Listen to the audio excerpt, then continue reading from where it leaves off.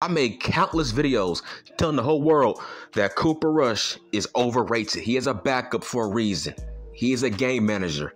He's doing his job. His job is not to win the game. His job is not to lose the game. He's not a franchise quarterback.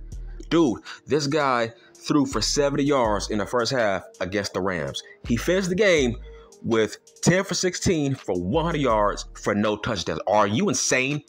Should Dak Prescott be afraid of those numbers? Anybody can do that.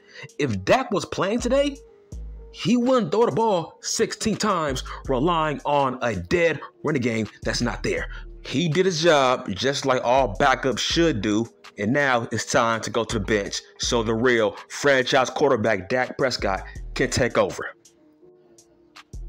Cooper Rush got exposed by the Rams as a game manager.